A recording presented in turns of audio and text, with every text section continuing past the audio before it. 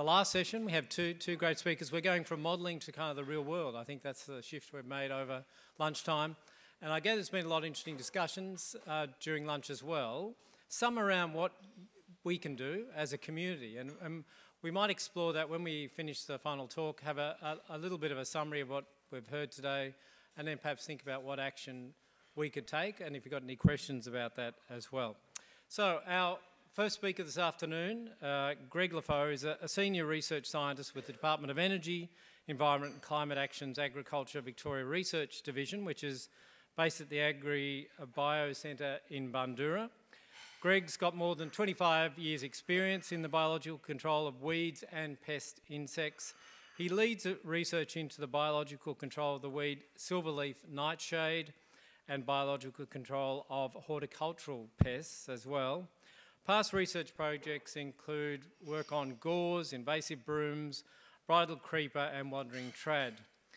Greg's work covers the full range of classical biological control activities, including overseas exploration, field studies of new biocontrol agents, which we've had alluded to some that weren't successful this morning, risk assessment, quarantine experiments, release of approved agents, and dealing with stakeholders like farmers, public land managers and community-based natural resource management groups, integrated pest and weed management, and long-term impact assessment studies, which of course are critical for all this work we've talked about today. These are long-term things that we're going to have to put a lot of effort into.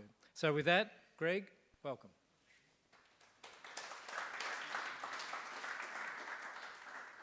Thanks, Tim. And apologies again for the long bio, but to be fair, half of it was their new department name, so that's fair enough. Okay. So I'll be talking about biocontrol of widespread weeds, and I'll make it focused on the Victorian situation in particular, but we do operate under a national system, and it's important to recognise that there are really strict processes about the introduction of biocontrol agents in Australia, and I'll touch on some of the research that we do to demonstrate how we address risk assessment, but then also the on-ground actions that community groups assist us with. So quite simply, weed biocontrol is a method of weed control that uses specialised natural enemies. The focus is on specialised, and I'll come back to that, especially insects, mites and fungi, and we call them biocontrol agents generally. That's a nice moth-eaten gorse in Tasmania that we're hoping to replicate in Victoria as well. So the benefits of biocontrol are firstly that it's environmentally friendly. So successful biocontrol programs can vastly reduce the reliance on chemical controls and other control methods. And because we're dealing with specialised biocontrol agents, we're aiming to introduce biocontrol agents that only attack the target weed and don't harm non-target species. They're self-dispersing, much like gene drive that we were talking about, so once released, they will spread in the environment and do their thing year after year. There are long-term solutions that are definitely not a quick fix, and overall they're cost-effective. So in Australia, the average benefit cost ratio is around $23 to every $1 invested, so it's a really good return on investment for weed management. And in Victoria, weed biocontrol is based within Agriculture Victoria, which is part of DECA, but we work really closely with other related government agencies such as Parks Victoria.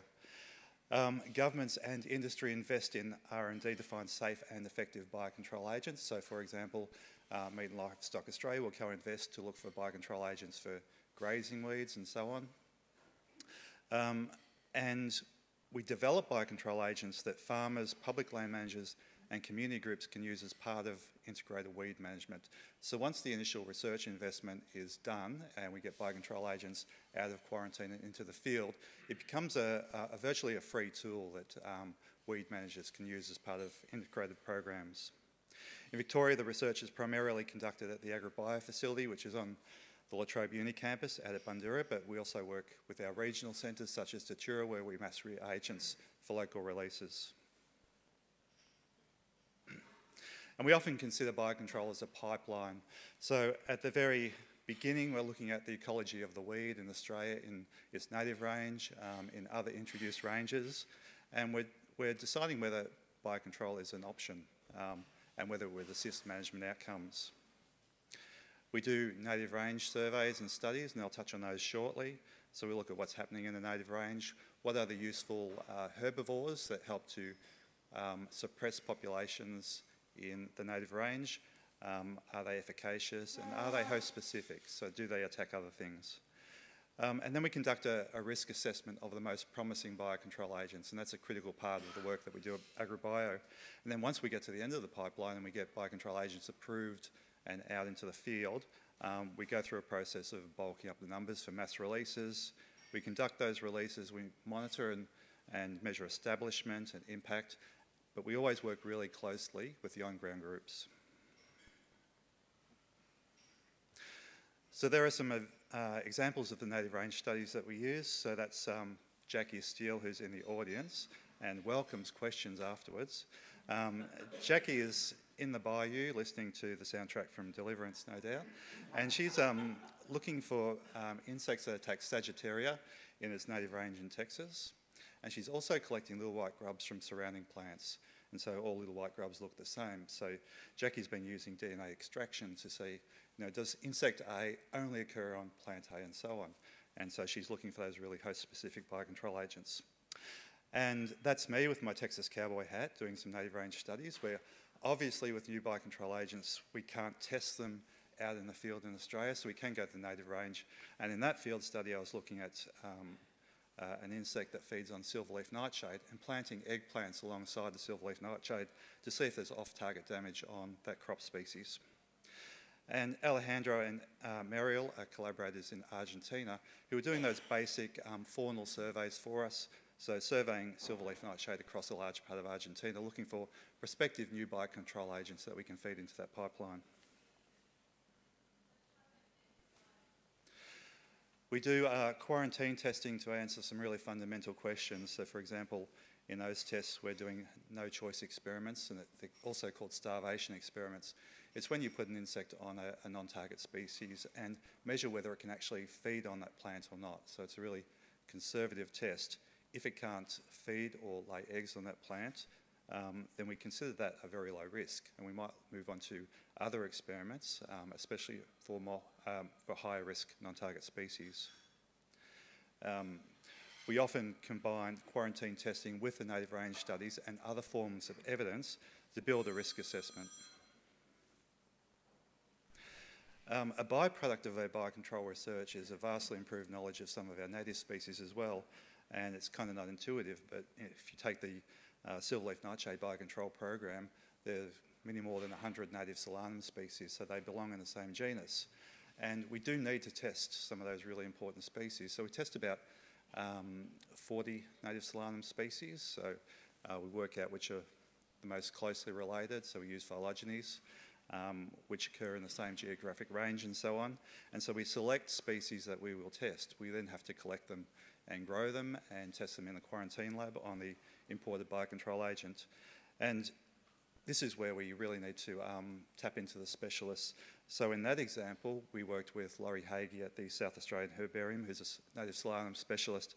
And Laurie went on a very, very long road trip around Australia collecting native solanum species, not only to supply us with the plants for our experiments, but to improve knowledge of native solanum, work with Aboriginal communities who value native solanum, and lodge specimens in the herbarium. There are also some very important crop plants, often that are closely related to our weeds. So in the solanum example, we're looking at not only eggplant, but potato and tomato. If you look at the potato example, there are thousands of different cultivars around the world. So which ones do you test? You can't test all of them. And so we developed a framework where we can select the most critical cultivars to test, and still make it feasible to do the experiments and produce some results. And all of this information, all the results go into a biocontrol agent risk assessment. It's the same process that the Commonwealth runs for new imports, and so it's called a biosecurity import risk assessment. It's a very rigorous process. There's a very high bar set in Australia. It's considered probably the most risk-averse process for all biocontrol countries, but we do manage to get biocontrol agents through, and there's certainly, in this case, a lot of input along the way. So all of these risk assessments have input from stakeholders in each state, so state government agencies, conservation groups, and also the general public can have their say on any submissions. So once we've got through that entire process and we have some biocontrol agent release, biocontrol agents to release, we need to assess them. In the case of blackberry, you may be aware that many years ago there was a rust fungus introduced that hasn't had the impact that we would like to see, even though it was an accidental introduction. But we've recently gone back and re-looked at the blackberry biocontrol program. The reason I mentioned Jackie is because she's currently working on that project, and she's been to France and collected a sawfly, which is quite promising. She's imported it into quarantine, so we have that insect in the quarantine lab out at Bundoora, and Jackie will initiate tests of native rubus species that we mentioned earlier, and important rubus cultivars that are grown for crops.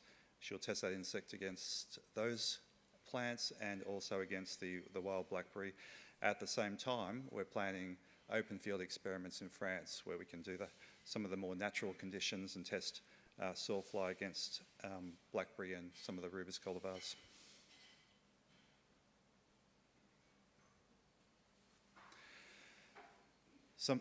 Sometimes we don't get good classical biocontrol agents, so sometimes we do these native range surveys and we can't find a suitable candidate because there's nothing damaging or specific enough.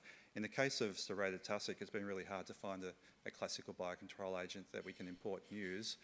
So some of the work that Raylene Kwong and others in New Zealand have been doing is looking at what's occurring in Australia and New Zealand already and causing dieback of serrated tussock. And they've come a long way in identifying some of the key pathogens associated with this particular dieback.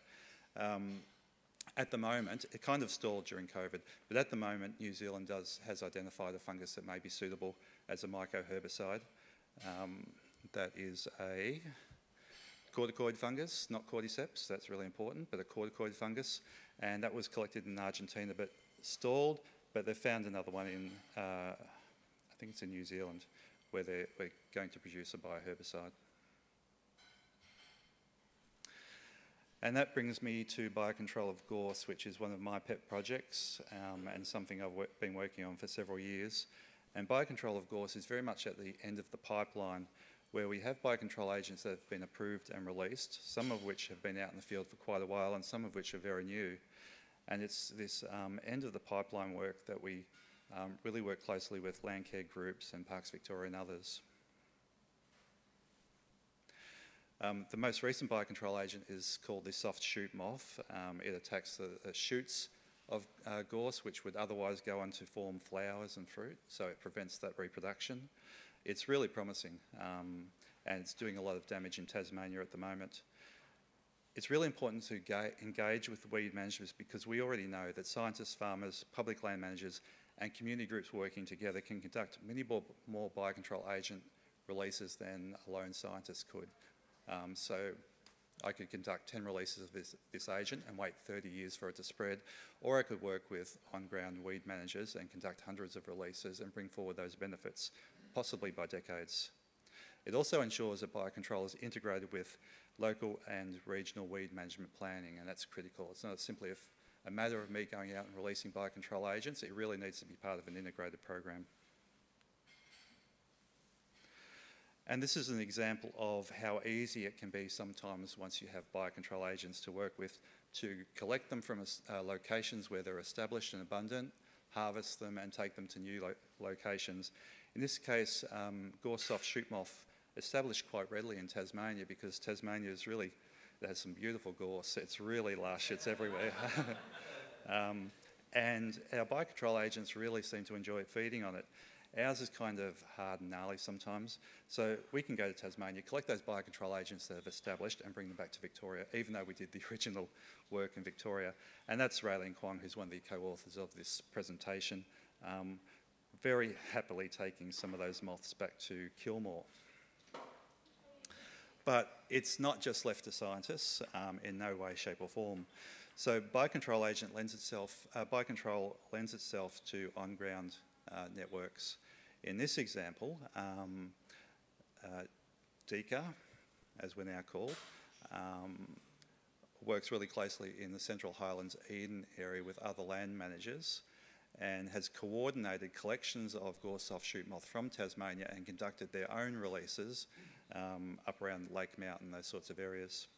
And they've also, this kind of quite a neat trick where they're putting up tents at the moment. So that's Sally Lambourne who coordinates that program. So Sally has erected tents and released the biocontrol agents into those tents to try and contain them so they can breed before the tents are removed.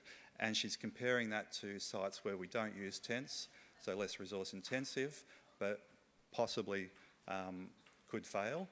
So we can record all of that information and years later go back to those release sites and see what worked and what didn't, and hopefully learn from that, and then inform other community groups who want to do something similar. Likewise, landcare networks, they don't really need us after a while. A landcare group in Beechworth who records establishment of a biocontrol agent in that area can harvest agents and send them to other landcare groups. And that's what happened here. So Trevor is the landcare coordinator up around Beechworth, and we're recording an observation of a broom gall mite that's established quite readily there. Fiona's a grazier in Omeo, and she received broom gall mites from Beechworth and released them onto her property in a gully where she's really struggled to control broom for many years. But what's critical is that we capture all of that information and share it, and that's been a key gap up until now. And we can do that through platforms such as the Atlas of Living Australia. And we talked about the Atlas of Living Australia earlier and the importance of databases and recording data. And the Atlas of Living Australia has a really nice feature called BioCollect. It's a citizen science platform linked to the Atlas. And through BioCollect, you can create your own projects. And we've done that for weed biocontrol. We call it the Biocontrol Hub, but essentially what it is, it's an interface where you can enter biocontrol agent observations from the field, and it gets fed into the Atlas of Living Australia, so it's shared. So other people can benefit from that knowledge. It's useful not only for weed managers, but also for scientists. So we can set up our releases as experiments. We may not come back in 10 years to see what happened, but somebody will, and they can relate their observations in 10 years' time to the original release conditions. It has a lot of potential. It's really an under-resourced concept at the moment, but it's already been taken up by a lot of weed managers because they can see the value of it essentially, and you can have an app attached to it, and we've trialled the app, it works really well. You can record observations in the field, upload it, it's shared with other people, and they can benefit from your information. You can bring up distribution maps of the weed and the biocontrol agent, for example, and you can even submit your photo point reference images, and it's stored securely for somebody to come back and look at in 20 years' time.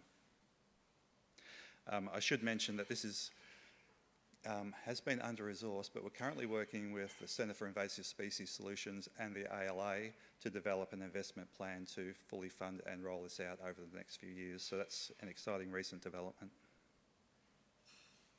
And there are other ways that weed managers can get involved. For example, the task forces, the VBT, the Victorian Gorse Task Force have really good resources on their website.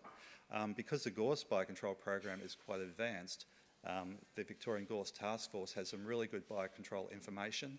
There's also some good publications online, such as the New South Wales DPI manual and one available from SARDI. They're practitioners' guides, so they give you information about what to look for in the field, how to collect biocontrol agents, and how to conduct your own releases and integrate them into the other things you're doing. And I welcome questions, and so does Jackie. Thank you.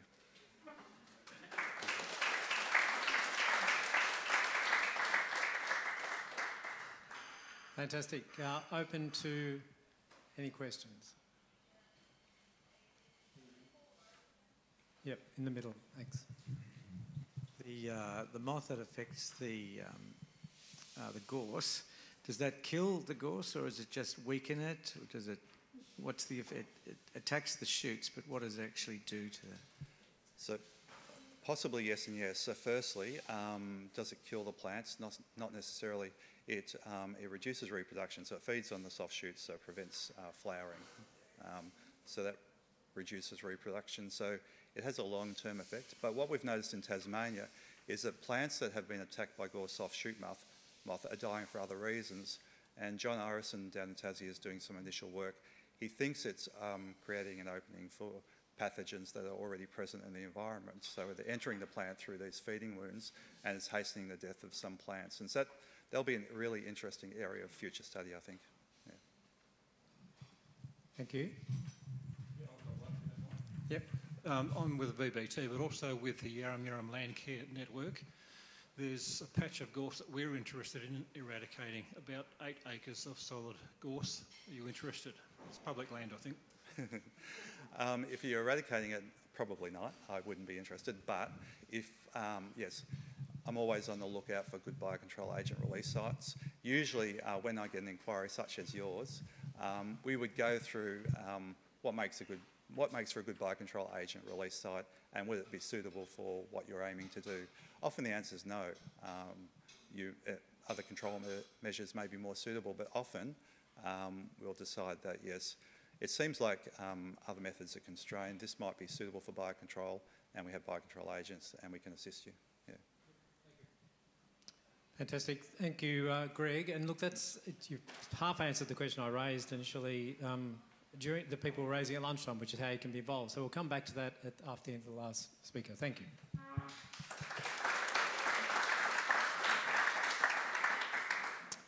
Now, our final speaker today is Colin Arnold from GrazeAway, and Colin's the owner of GrazeAway, a business started to better manage invasive weeds with goats, and started in 2007, I understand, to control problematic vegetation without the use of herbicides, so a creative response. As well as working with GrazeAway, Colin's got 40 years experience as a horticulturist, working as a nurseryman, provide tube stock for the bush regen industry. Great knowledge of indigenous plants, which is important, the habitats they grow in, and also the weeds that compromise those. So GrazeAway is presently working with many organisations. They're listed there on your program, but Melbourne Water, Cities of Knox, Whitehorse Casey, Parks Victoria, Landcare, and 3 universities, Monash, La Trobe and Deakin, as well as private land managers. So a great way to finish up today. Thank you, Colin. Thank you. Okay. The irony is not lost on me to be presenting talk about goats on an invasive species day. But, and many people have queried why I do what I do, but my background has taught me that we really do have difficulties controlling a lot of invasive weeds, a lot of invasive species. So this talk's going to be mainly about photos. I'll obviously talk, but we have many weeds. A lot of them are berry-producing weeds. So ivy is a problematic weed, not so much in rural Australia perhaps, but certainly a problem and keeps me well employed with goats. Ivy's a real problem, ground cover, kills mature trees, kills a lot of native eucalypts. So it's a real problem. But there are many weeds. This is a garden escapee. This is jasmine. Now jasmine's probably not noted as an environmental weed, but it's coming. We have a lot of sleeper weeds, weeds that have been around for a long time and we haven't really focused on them. This is really emerging now as a major weed. It can proliferate over quite extensive areas of vegetation, and it's it's probably not hard to kill with herbicide, but it's a problem. And gorse, we touched on gorse, one of our other speakers, and gorse is a problem, a real problem along our freeways and in a lot of urban areas. There's a couple of very big 80-kilo goats behind that gorse, and you can't really see them. We get into areas with gorse that's very thick. And of course, gorse produces a seed that's viable for 25 years in the soil. So it's a problem not only as a plant, but in its ability to produce massive amounts of seed and to have them there in the environment active, potentially active for a long time. Okay, so this is what goats do to gorse. They completely strip it, and that's what goats tend to do on all weeds. They strip them of foliage, so they weaken the plant. So they may kill it, they may not kill it, but they weaken it so that, just as we just heard, sometimes it's another factor that might push that plant to die. And what often happens in a situation like this is you'll expose the soil because all the foliage is gone, you get a mass germination. And that can be with gorse, that can be with broom, that can be with ivy, all sorts of plants. So when you get a plant or a situation like this is a job that we did for Melbourne Water on the Dandenong Creek. So you've got Calisthesia and Phragmites. Phragmites is the reed that's been covered with this plant called Calisthesia. Arguably, the Phragmites is native, important wetland species, but out of control in many, many locations. And I'll talk about Phragmites in a little bit more detail, but if you put me in the middle of that, you wouldn't see me, and if you put someone on my shoulders, you might just see their head. That's how tall. It's about 8 foot tall. So how do you deal with it? You put goats in there, and they'll completely get through the whole lot. They can walk through the most impenetrable wall of vegetation and take it back to what I tend to call grass. They just take things back to grass. Wandering trad. That's knee-high wandering trad. We spray that traditionally with things like star rain, really, really along waterways. This is right along the Dandenong Creek, really problematic. Nothing else can grow other than what's already been growing, those mature melaleucas, but nothing else can grow. So, blackberries. We're here to talk about blackberries a little bit. So goats love blackberries, okay? The only thing they love more than blackberries are roses, because that's like blackberries with ice cream sprinkled across the top. But they love blackberries, and they'll get into a wall of blackberries like that, and they'll completely march right through it. And the thorns don't bother them. They just strip them of foliage, and eventually we end up with that site there. That was the site that was covered with blackberries. And so we can do incredible control of blackberries over as long a period as we can. Usually if you strip blackberries back through a growing season, so spring, summer, autumn, you get into winter, a lot of your blackberries will have died. If they haven't died, a second growing season will finish them off. So you get blackberries like this. This is a job we've done for Landcare, and this is in Dixon's Creek, and there's about 4 hectares of blackberries there, almost a complete cover, ground cover of blackberries. Some mature trees, put goats in, and that's what 40 goats, large-ish goats, did in 3 months, just under 3 months. So that's what you'd almost call an annihilation. Now, those blackberries are not dead. We've pulled the goats off there. They will resprout, and then there'll be a separate management style put on that site. But nevertheless, you can see the effect. This is a site in King Lake. This is right next to a berry farm. There was concern about the blackberries fruiting and producing fruit fly. So we had to put goats in there. And it's very deep, steep gully, covered in blackberries. You can see the tree ferns were tall enough not to be affected. A lot of the ground flora, really all the ground story was blackberry. There was a little bit of fern growth in there, but very difficult to work through. You couldn't put machinery in there. Very difficult. This shows you the waterway at the bottom of that gully. So there are no hoof marks. There's no detriment to that bank. People talk about you can't use goats, hard-hoofed animal, spread seeds, all those sort of typical questions. Hard-hoofed animal, yes, they are a hard-hoofed animal. But on waterways, they tend to not like to go into the water. They avoid the water, don't even like mud. They're real princesses, actually. They don't like mud. So they'll avoid it. They'll reach in, but they won't. Here's another weed, honeysuckle. So we deal with many varieties of weeds. Honeysuckle is a rampant plant, dominating Phragmites, which is no mean effort. Put goats in there, and they'll take it back to that. What you can see there are humps in there. That's tree violet, native species, been completely covered, generally been killed by it. So I want to focus quickly on a site. You can see right here, right in the middle, there's a patch of willow. This is I think about a 3 hectare site we did for Melbourne Water, pre-goats. Haven't put goats on there yet. You can see the willow patch. We've got that site there is dominated by blackberries, Phragmites and honeysuckle. So under those willows that I pointed out under the willows you've only got trad. So they're the 2 species, willows and trad. So we put goats in there And this is that site after the goats have been in there. Now, they were in there permanently for 2.5 years. This is 12 months in. They'd stripped it right down, stripped out all the honeysuckle, all the blackberries, all the trad, all the weeds. Grass was starting to grow. It looks pretty bare there, but that's the height of summer. But you can see that patch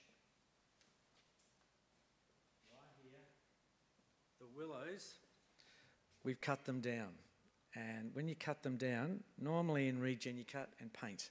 We don't cut and paint, we cut.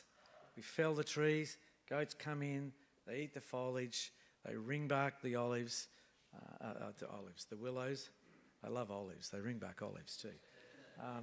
And then we pile that up. You can see the little bit of bare ground, there's a little bit of trad at the base of these trees, but basically the trad's been grazed out.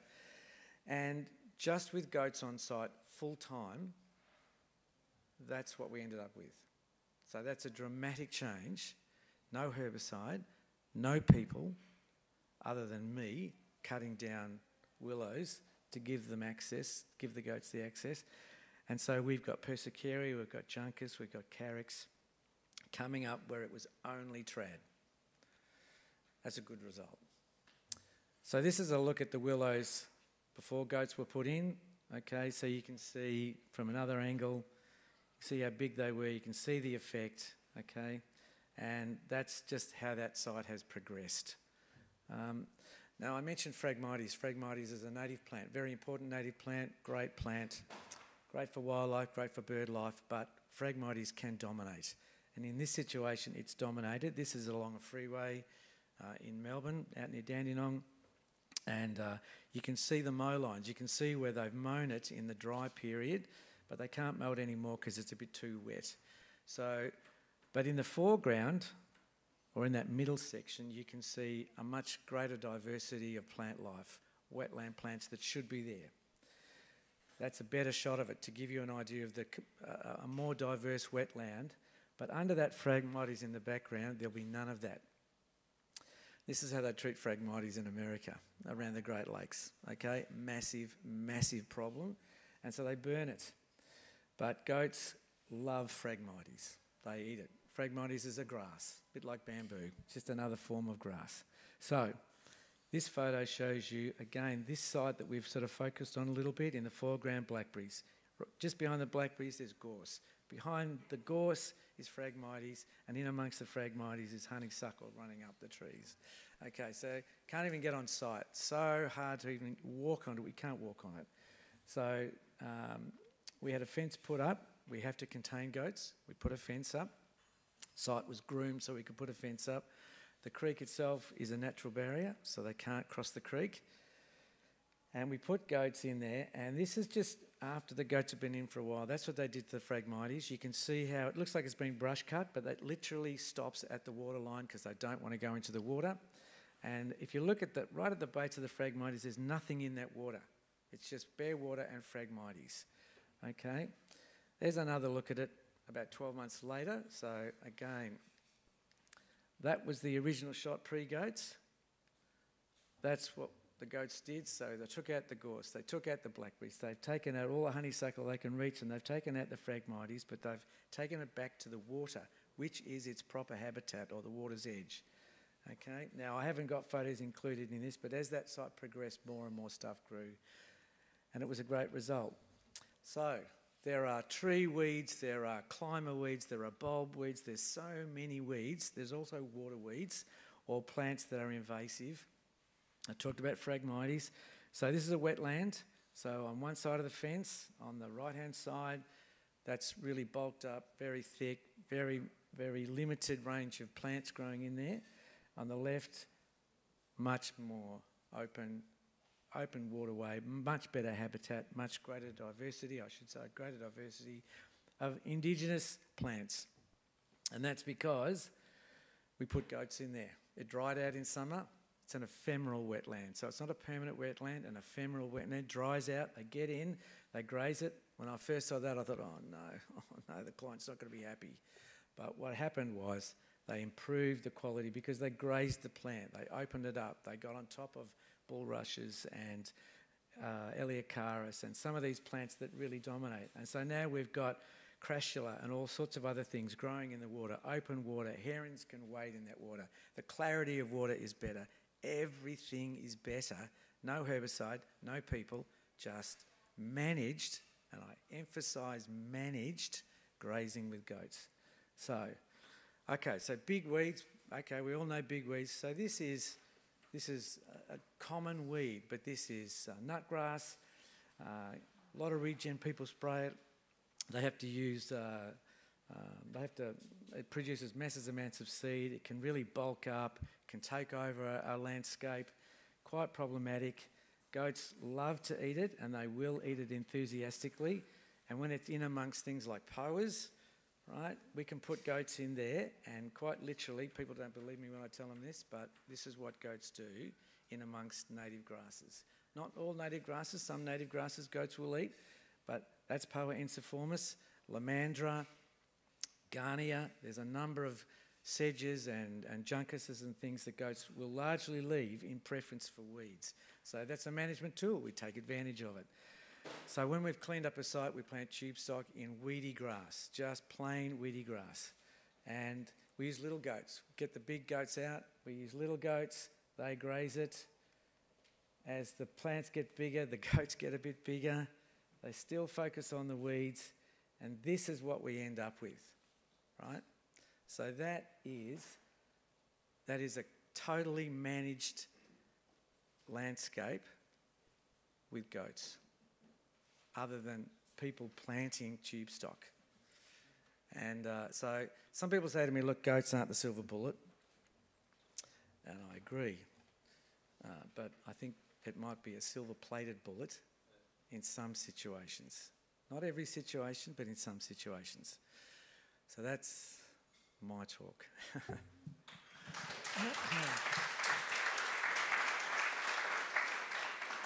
Thank you, Colin. That's a brave and really interesting talk. It's any questions? Yeah, thought there might be a couple. Perhaps over someone who hasn't asked. Yeah. Me first? Oh. Yeah, please. I'm just curious, thanks for the talk, curious what your observations have been, how goats interact with native wildlife or any species that you interact with and see. Well, I've never noticed any issue.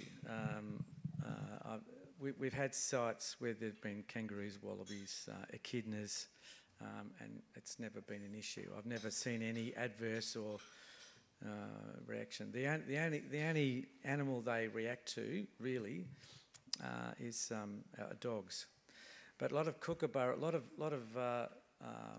predatory bird activity with the goats, because goats walk through and they open it up. So they open up the landscape. So whereas skinks and things could find cover, they're less likely to be able to find cover. So it's a positive interaction, and by my last photo you can see we do create cover. We devastate. That's not the right word to use.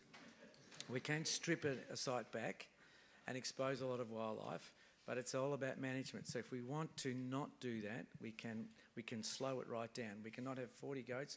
We can have 10 goats. We can slow it right down.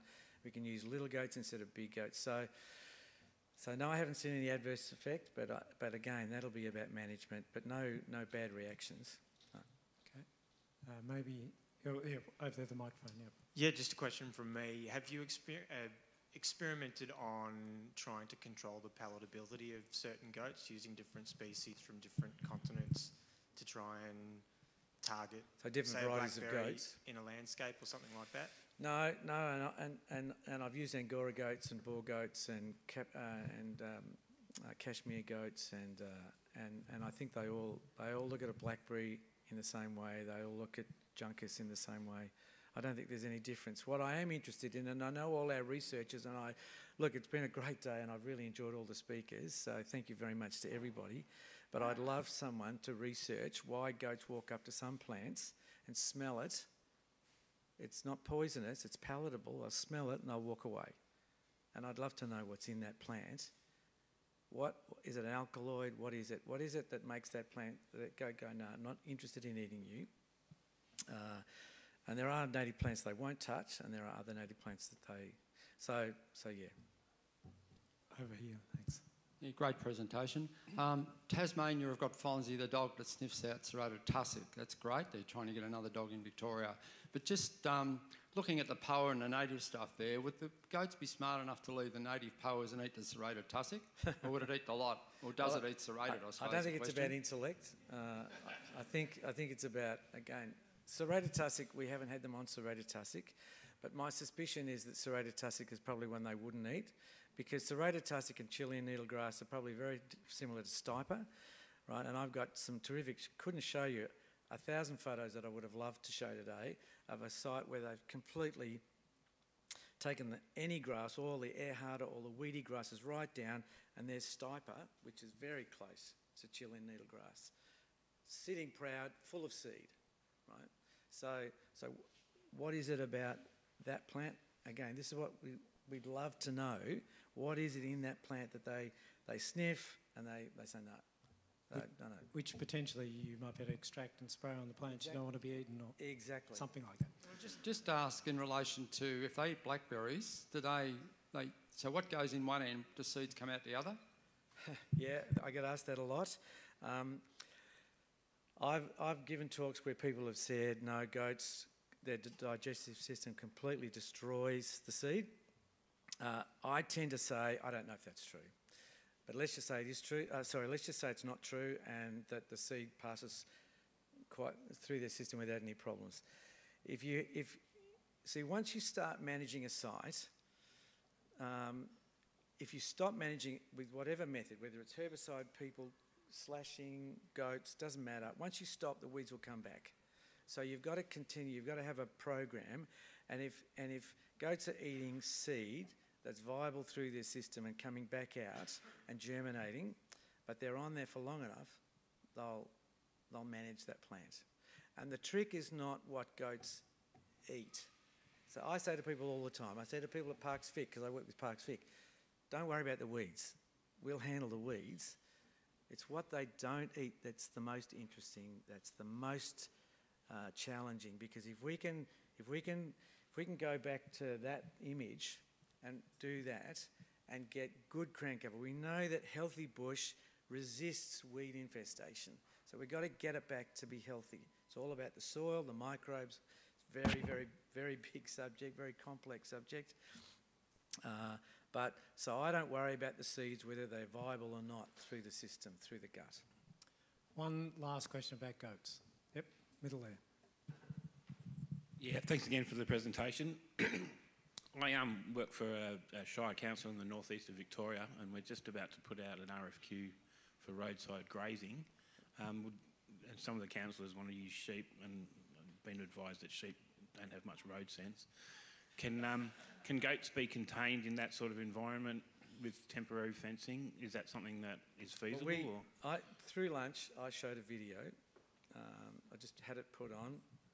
We can run it again if we finish, if people want to watch it. But there's temporary fencing that contain goats into a site, and we want people to buy that. We want the CFA to buy it so that we can put goats in to reduce fuel load. We want councils to buy it and make it available to private residents so they can contain their own animals or hired animals, because I hire goats.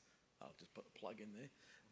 So that they can manage fuel load, weed load, road reserves, all those sorts of things. So councils can do it too.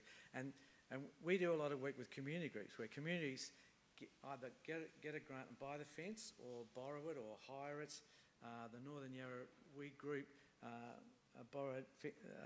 bought fencing through Melbourne Water to put up. Thanks, Rob. Okay, so temporary fencing is available to be hired or bought or whatever to contain animals in almost any situation. And some of those photos, the fencing goes up land like that. And we put it up through blackberries. You can cut a path through it, but we actually put it up through blackberries. So community group volunteers come together, they put it up, so it empowers communities to deal with the problem. Very good, thanks. Okay, I was going to halt there. Ewan, is it going to change the conversation? Yeah, go. It's following on from fencing. So what about situations where you might not want to use fencing? Have you tried virtual fencing?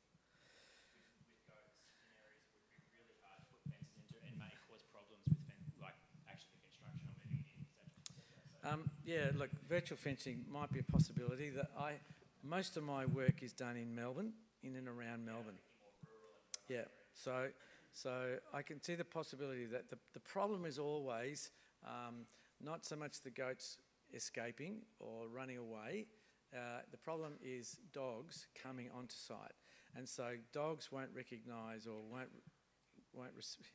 there's no fence there. So this solution is not without its.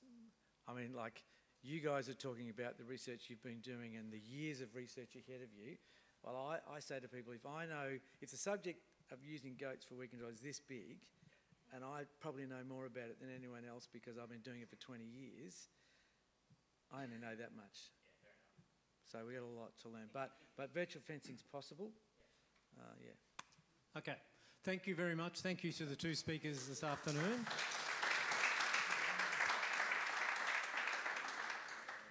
Now, what we're going to do now before you have a break and a more informal chat is just open up to a bit of a discussion. But first of all, let me just remind you, and I'm not going to try and talk about each talk in detail. You've been here and you've heard them, but we started the day listening to Ewan talk about integration, about nuance, about the fact that everything intersects with everything else. I think that's become apparent through the day. We moved on to Shalom with biosecurity, prevention, citizen science, and try to stop things getting in the first place, of course. And Elise talking about detection and deterrence, and tiger urine, and I've got in brackets here, which is a deterrent, obviously. Stephen looking for that silver bullet, genetic biocontrol, and then we heard a bit, of course, about genetics and how that's going to help us deal with some of these problems, both now and in the future, so looking for ways to improve upon what we do now.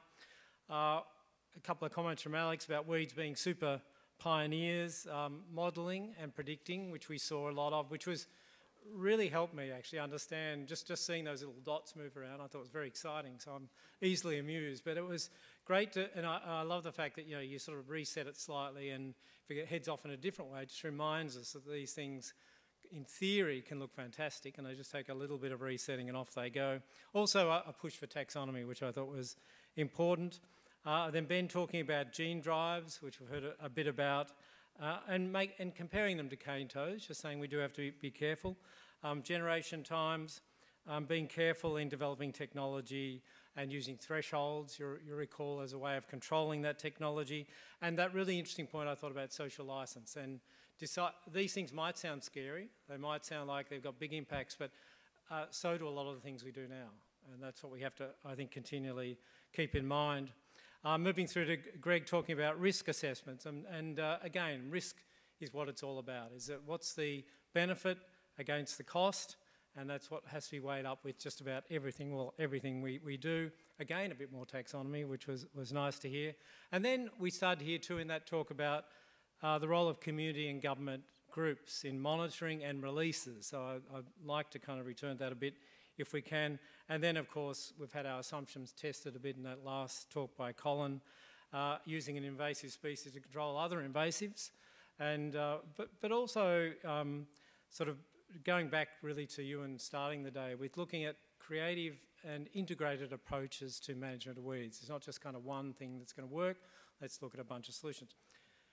So with that, I thought I would open up to broader questions, and maybe particularly focusing on what, as a community, we can do too, and the speakers as well can respond to that or even raise them themselves. We've heard about monitoring, we've heard about actually helping with delivery of things. Are there other particular things where the community might be able to help, or other things you'd like to get involved with? So let me just open up broadly to start with. Yeah, please, in the middle. I would say the community wants to know more, and therefore is almost an obligation on new people, eyeballing a few of them, to get out there amongst us and spread the word like you did today. The more people who understand more, and having been a science teacher in my early days, in many ways we failed, because the populace doesn't even get it after COVID. So, You know, there's a whole lot of stuff going on that, you know, you've got to start at the edges and keep pecking away. More and more people need to know more and more of this stuff.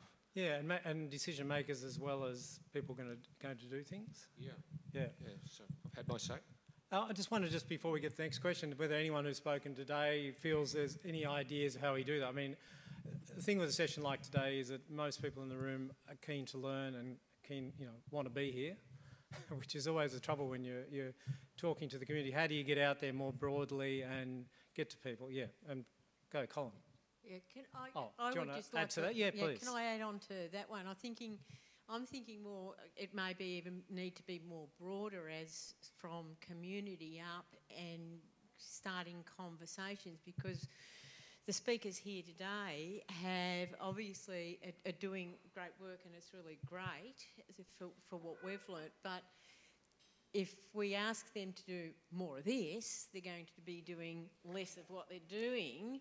And so maybe as a community, and it's always, you know, most of the people here, I'm making the assumption that most of us here have got a vested interest and have been involved and could probably be considered a bit of a leaders within the community, but it's actually now trying to fill that gap between us and them, in somehow we need to possibly, I don't know, advocate somewhere, and that's obviously money. It needs continuity, which I think in my community we always lose. We always get someone good, something happens, and then the continuity is gone, or the leader within the community is no longer there for a whole heap of reasons. I think that's where I think we've. That's the missing chunk. Yeah. Yeah, that's something that needs a conversation, I think. Colin, Ewan, and then we'll go to the back. Sorry. Yeah, I had a student came to me about a year ago who was studying environmental science in Canberra. He approached me yesterday and said, "Look, I'm back in Victoria, central Victoria. Want to do what you do. Just letting you know." And I said, "That's great." So he's a young person. He's in early 20s, wanting to do what I do. But I've also been approached by some secondary schools, and they've got problem with vegetation. And I've said, we can come on and we can manage that vegetation for you. We can do it in an ongoing way, but you can make that environmental study a part of your curriculum, so that young people learn at school how they can manage their school environment that's out of control. And so I think they're the sorts of things that you were touching on that I think we can do. Thank you, Colin. Ewan? Yeah, just I guess mostly to answer your question. I think one of the biggest problems, at least for academics that I know and researchers, is it's outreach and science communication in general is typically not at all recognised in workload and reward structures. So I get a pat on the back for grants, for teaching, and not a lot else. Papers published, right? Most of the science communication I do and my colleagues do, they do because we're passionate about it and we think it matters. It's actually not formally recognised at all in our workload models. So until workload structures change and reward structures change, there'll be a minority of people that do it, because yeah, it is literally what you said. It's like, well, when do I do my other things? You know, how do I balance those? I would actually love to do more of this than sitting down and trying to publish papers in journals that no one reads. But that's not the reward structure. So it's a good point. Thanks, you. And at the back, yeah. This has been fantastic. As a lapsed biotechnologist, this has been, extremely interesting, and I haven't done this type of work for a very long time. And I do some work with land care at the moment. One of the biggest barriers that I find with some landowners is they don't like chemicals, they don't like bullets, some of them don't care about fencing, is to how to convince them to control weeds, control pest animals. Now, if I was to go and say, look, we've got this great gene technology, that'll even scare them more. There is a lot of skepticism about that end of science. And, I've faced it for a very long time working in the dairy industry. As soon as you mention GMOs, people run away. So how do we get past that and make it more accessible to the skeptics in the rural landscape. Maybe one of the speakers who was talking on that. Anyone willing to? Because You're going to change people's minds quickly, but I think you've got to come up with an example. Like I've shown some examples. Yeah. That said 20 years ago, said, oh no, you can't do that. But I'm like a Jack Russell with your ankle, and I just say no. I think we can. So you do it. You do it on a small scale, and you get people involved in it. Yeah. And I think I'm sitting next to Rob. We've done some terrific work against blackberries. I've done some great work with Pikes Peak and Melbourne Water, and it just has to spread gradually. People have to see it. I think that's the only way you break it down. Yeah. I'll just take a comment over here. Yep. Our Serrato Tussock Working Party travel the state and go to field days and agricultural shows as part of a education program for Victorians and sometimes from interstate. And we're getting some more signs put up around the state. I suppose the questions we get asked is, what does it look like, those that don't know it, and we compare it with a sample in a box without seeds in a perspex box with a cover, and then if I've got it, how do I control it and what do I do about it? I dare say the Seymour show next month will be questions about the price of fluprofanate and its price since it's gone back on the market, massively higher than it was pre-COVID. Chinese factories burnt down. So, but I think the thing that comes up time and time again is compliance. And I know Nigel, and I know there's a few ag people in the room, but we get the questions about why isn't there more compliance on the management of the weeds on your property. So no answers here today, I know, but it's just something that comes up time and time again. Identification, how to manage it, and why isn't the government doing something about it? Thank you. I won't sort of give you, as you say, there's no answer to that question. In the Taylor Swift seat behind the post. I have a slightly different concern, and it's today I've heard fantastic things, really wonderful things. But how does Frida Smith find those things? I think one of the problems we've got is that people do want to know about stuff, then they may know to go to the Department of Ag, or they may know to go here or there, but they don't really have I don't think, and I might be wrong, I hope I'm wrong, I don't think that we've organised the literature that is actually available out there about all of these things. I'm really concerned that we need a sort of a library facility so that you can put there that there's this fantastic article about goats and it'll make you like goats, and there's another one that'll make you hate goats, and one will do this and that. We need a little bit of commentary and a sort of cataloguing of all of this information, because people who want it can't find it. I think there's 7 million things on Google if you ask for stuff about control of rabbits. How do you know which one to use? Thank you. Lynn, do you want to jump in, or do you want to... Yep. Yeah, are you wanting to finish up, or you wanted to ask a question? No, I just want to... Please go. I guess we've got lots of network represented here, and community networks are very powerful and can achieve a lot in their areas. So the VBT has partnership groups presently or in the past all over the state. It would be very easy to mobilise those people. For instance, I was speaking to Alexander in the break. Now, they need the genetic to know the diversity of blackberries, because there's lots of different species. So if they had the resources to process samples, that would be an easy task.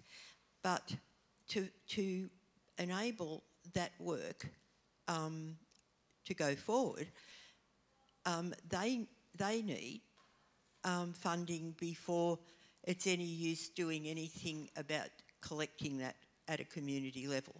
So I guess we've all got a role. We all have local MPs. We have, we've got to find ways to communicate to government where the funding's going to come from, unless there's private, there's not much in the way of private sponsorship for things like this. So I can't see, we'll all be spinning our wheels as we have been doing for the last 20 years, because you get rid of some blackberry, but then there's plenty more over there to take its place. And when you have bushfires, like I'm in the middle of the Upper Murray, all the good work done up there over nearly 20 years is all gone in, you know, that couple of days when the fire went through and all the seed bank germinated. So the genetic, you know, the gene drive, it must make a difference, because if, I know I'm not sure whether it stops the blackberry seeding or what happens, but that's more of a sustainable long-term solution than anything we're doing now. Yeah. Thanks. Alex, do you want to jump in? Yeah. And then we will go to the back right. Yeah. As a gene drive modeler, but also a person with a bit of common sense, you know that you're going to kill the blackberry, but something else will take over. And that's great. That's about the diversity of the systems. There's no point going for a silver bullet, because there's no silver enemy. That's not the point. The point is create a resilient system by active management. So there's one key feature, that is you don't want to leave a niche empty. If you empty something and leave it, turn your back, come back, it's going to be invaded. You've all witnessed that. There's no point doing that. And the issue is the weed time versus the political initiative time. So as far as I'm concerned, initiative time is 5 years, but my weeds, they have a bit more time than that. They can wait for 5 years before they take over again. We do need a bit of a transversal initiative. So I personally work with the people from the Australian Herbicide Resistance Initiative, mostly in ryegrass, wild radish. They're heavily funded by the Grain Research and Development Council. Of course, there's vested interest. There's millions of dollars. They do have extension officers, a couple of them, professional, full-time. They're using all the range of communication tools they have. So that comes from a newsletter, a website that is updated, an app that pollutes you in spam, maybe. But occasionally you're going to have an eye, and that's going to make a difference. We need to find, and I'm not saying this is for my lab because I'm the best. Let's fund Ben because he's much greater. You would just want to keep on having one model of sustainable funding and fire everybody, and that includes me, but keep the extension officer that actually puts together the newsletter every Monday to remind people that, you know what, you're going to deal with that paddock. Thank you, Alex, for putting yourself out of a job. Yeah, thank you. Yeah, thank you. One thing that I've noticed is in common with a lot of the issues that have been raised today is needing people to care, whether it's academics and researchers in their own time doing work like this, communicating, whether it's a land care community that's getting older and needs to be replenished, whether it's students that care and have a custodial feel for the land. And so I think probably what's in common for all of us here is the children. That new generation, that resource that's coming up to replace us. What can we do to bring about in their lives that custodial feel for the land? So I would just maybe when people are going home, have a think, you know, what are the children or the younger generation in my life that, what can I do to get them out into nature, get them exposed to the natural environment that's around them so that they can maybe, with a bit of luck, have that custodial attitude to the land. Thanks. Thank you. Thank you very much. I was going to say that might be a nice point to finish, but no, let's have a bit more discussion. Just to follow up. Yeah, please. Just to follow up on what was just said then. Years ago, I used to live in the Shire of Hume, and they had an incentive program. If you got rid of your weeds, you got 25% off your rates. But on top of that, they actually had courses. They had spray courses. They had field days. And I'd actually like to see that in a lot more councils. So I've gone from Hume to Kilmore, and Kilmore has introduced now fines, but there's no incentive program. Their weed problem, or in fact my weed problem is their weed problem in that it comes off the roads onto my property. So I treat my property, they don't treat theirs, and then it's back again. So I think if councils across the board, and a lot of councils do have weed departments, I think that should be our first port of call for advice and then referrals, if you like. The Hume Council had a thing called a weed deck. They had about 20 or 30 different weeds, told you, had pictures of it, told you how to treat it, and then you could ring them, or you can ring the weed department for support. And I just think for us day-to-day people, if our because we all have council, we all pay rates. I just think if some of them were a bit more proactive, it would make our lives a bit easier. Thank you. And also for that point about information and the power of information, which is kind of a theme that's come through as well. The better informed we are, the better decisions we can make on all of these issues. I might formally close there. I had a provocation which someone raised with me during the day, which I was going to raise if things got a bit quiet, and that was when do you give up on an invasive and embrace it? I won't need to raise that one, so that's good. I think with a blackberry you wouldn't want to embrace it, but I think with some of these other ones, it's an interesting question. I only put it in the mix because it's the way we deal with this over the next few decades, and with climate change and with the changes in our environment, we have to be ready and open to discuss honestly and openly what we're doing. And I think that's come through today too, is that there are no silver bullets, but lots of potential, and if we can support that as a community and support that through funding and support that through governments and councils, we can achieve some great things. So thank you all very much. I'd like Lynn Coulston particularly, who's obviously been driven. Are the people you'd like to thank, Lynn, well, let me say first of all the Victorian Blackberry Task Force, the Victorian Government which has supported this, and all the speakers today who've done, I think, fantastically. I've loved it, done really well.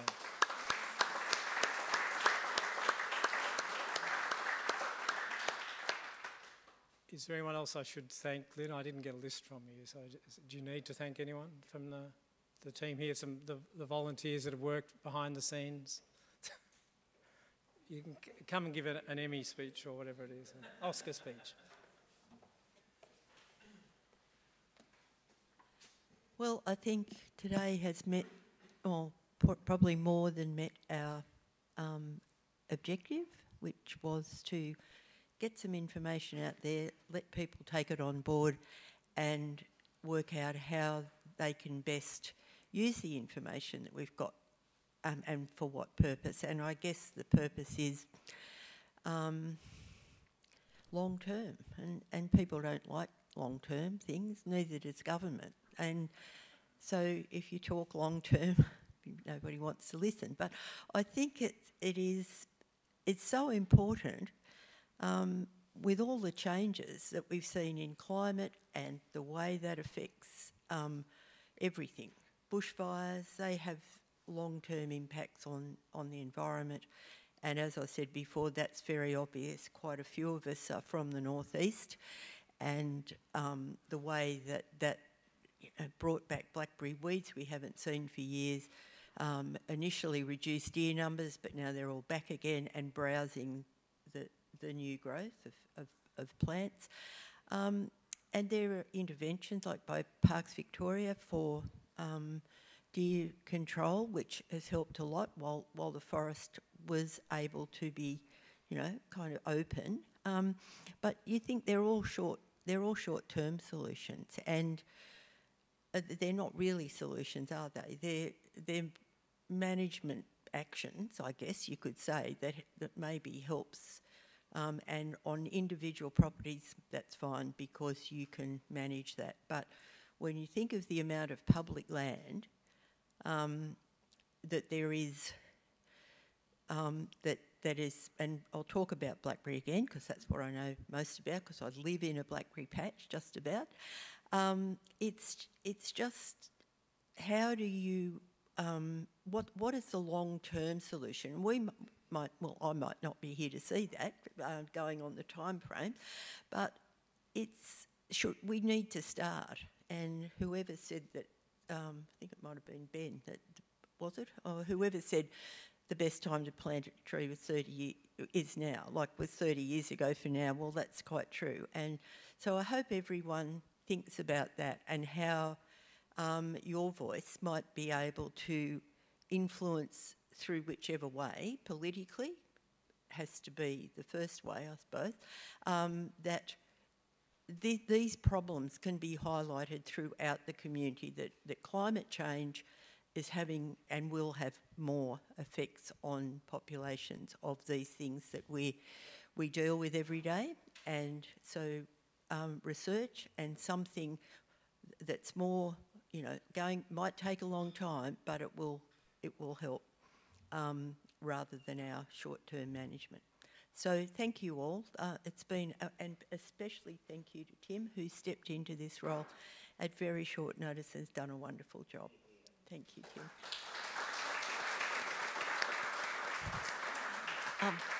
And I'd also like to thank the members of the Victorian Blackberry Task Force, who have been spending quite a bit of time yesterday afternoon putting things in bags and bringing them here and making up name tags and doing all that on a volunteer basis, which is wonderful. And a special thanks to Barton Roberts, who is our Community Pest Management Officer and has just been fabulous getting all this, pulling all this together.